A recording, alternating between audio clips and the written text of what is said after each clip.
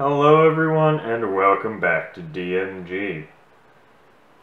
Not quite the style of video I normally do, or not the device I normally do videos on, but I am curious about the construction of 3 different calculators today. These are your pretty standard calculators that'll get you through, elementary school, grade school, middle school and early high school for these two on the right. Of course, this is a very basic one, but these are, slightly more advanced.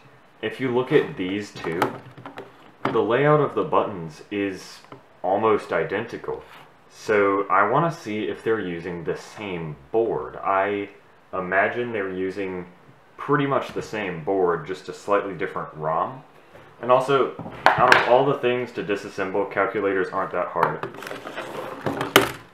Let's start with this small one. It's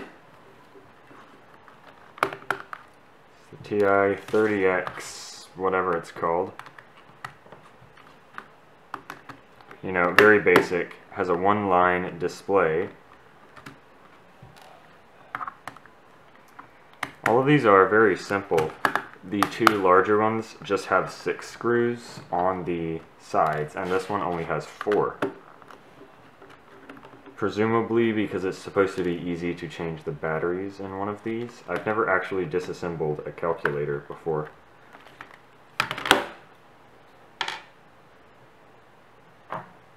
Alright, let's try and not get cut. Oh, okay, so yeah, plastic snaps. Oh, well there's our battery. Beep. Oh, how does that go in? Oh, please short the reset pad after changing battery is silk screened on the board there. Also, sorry if you can hear the sound of hard drives in the background. That's what my room usually sounds like. So yeah, you've got your battery. That one's marked as battery plus, so it would fit in like that. Let's test that before we put it back together. Yeah, okay, it works.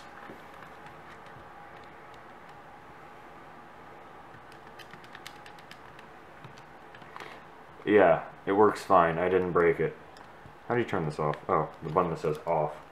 So, of course, there's your chip, there's your screen. Really basic. There's more space up here, so there was probably a calculator in the same chassis that either had a 2-line display or solar panel, because that's just a waste of space. But yeah, it's your typical rather basic calculator chip. We don't have to see the chip itself to determine if the board layout is the same for these. I'll just keep the screws in the lid. I think next I'm actually going to tackle this one. So this is the TI-34 multi-view. You've got a multi-line display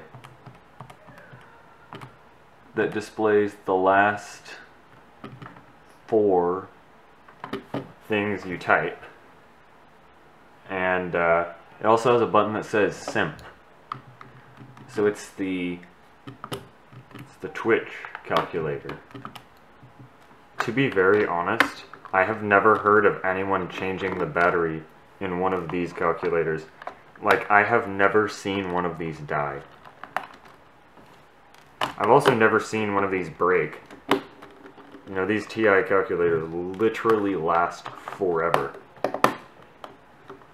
Like the Nokia phones of calculators.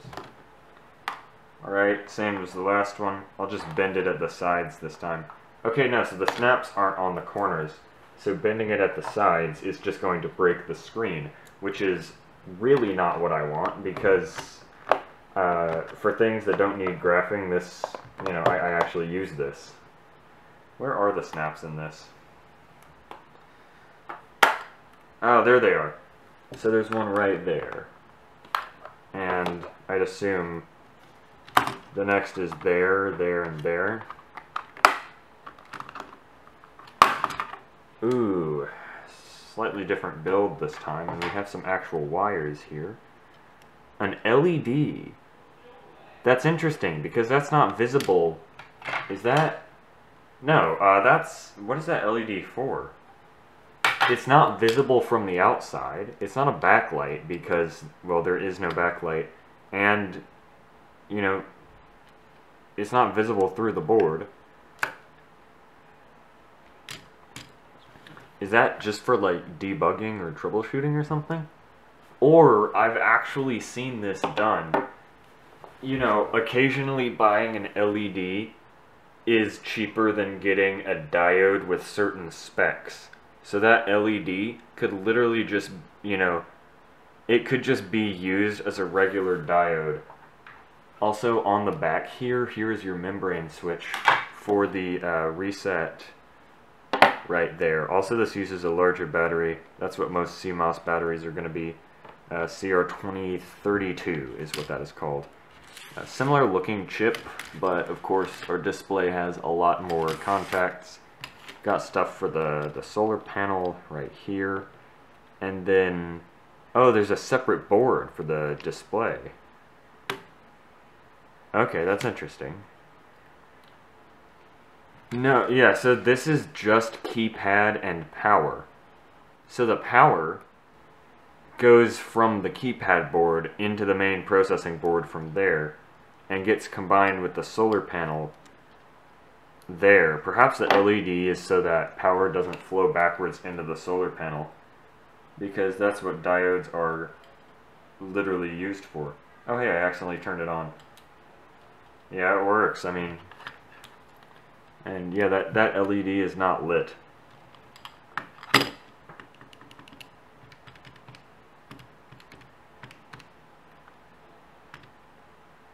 Let's see if, let's simp.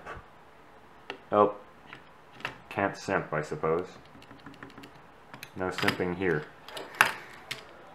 Yeah, okay, that's interesting. I would have expected it to actually be cheaper to make one board rather than two. But no, that's what they did. They put it on two boards. I'm gonna put all the screws for this one back with it. Alright, here we go, the TI-30X2S.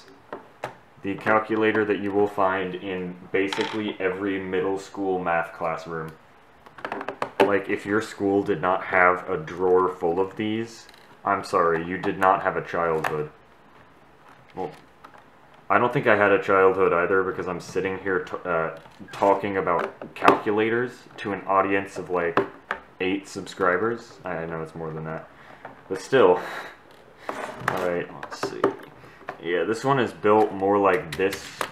This one is actually, when it comes to size, these two are more similar than these two.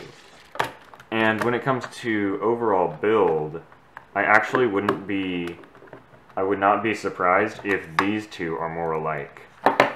Although this one does say it takes a CR2025, which is this a CR2025? LR44. I think that is a 2025. Next year was so popular they made it into a battery. Wow, that's awesome. Oh, that's interesting. I'm sorry, the snaps on this are so powerful. Like, they are just held together. God damn, this calculator is built different. It just will not come apart.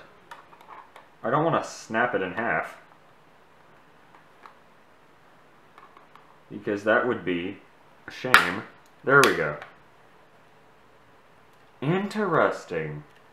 So you have even more LEDs that don't light up on this one. I'm gonna get all three in view here. So you have a display and board separation more similar to this one. But the battery, they've improved the design. The battery is on the board that actually needs the power. But on this one, honestly, there's not a place you could have fit it.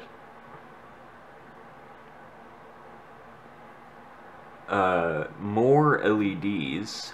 Your solar panel negative and positive come in there. That's where the keypad connects. That's of course your little CPU. And from the size of the CPU, actually this one looks like it's smaller than either of these. Your keypad traces look most similar to this one.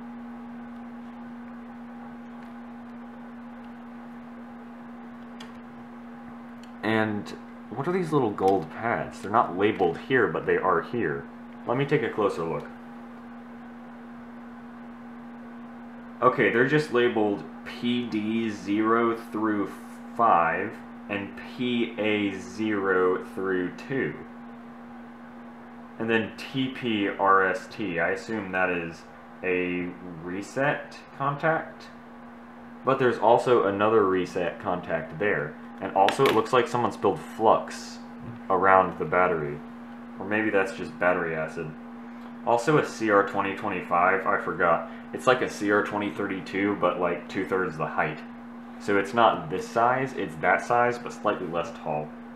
Yeah, that's interesting. I actually expected these two to be a lot more similar. You know, just for fun, I'm curious now. I'm intrigued. Let's tear down this Casio, because why not? I'm gonna be real honest. I have absolutely no clue how to use Casio calculators. Like, their user interface makes absolutely no damn sense. Like, if I took the time to learn, yeah, I would be able to use it, but I was raised as a TI kid. Don't ask why I have so many calculators. I use each one for different things, and I just gathered them from around my... I was gonna say house, I don't live in a house. From around my very small room and workspace and school bag. Let's see. Ooh, it's curved. I'm not good with curve. There we go. Oh, wow. We've got a spicy pillow in here. Check out that battery. It's getting a bit thick. It's getting a bit thick. Yeah, that's a really puffed up battery. Single board. Display has got a metal back. That's very fancy. Your solar panel power is there. And this... Yeah, this is... What? No, this is positive. Both of the positive wires come in here. Then the blue one is solar panel negative, and black one is battery negative. I've actually never tried, so theoretically, especially because of this one's design, I should... Oh. Suppose not. Oh, it just wasn't getting enough light. Yeah. Look, the display updates really slowly. Oh, there it goes. Yeah, so that drew too much power. So yeah, you know, if you were in a better solared area, this would of course work better. But because there is very little sunlight in my room, it's not very effective currently. You have a tiny, tiny capacitor here. Your solar panel's actually made by Sanyo. And, yeah, this is built pretty different from the TI's. It's built different.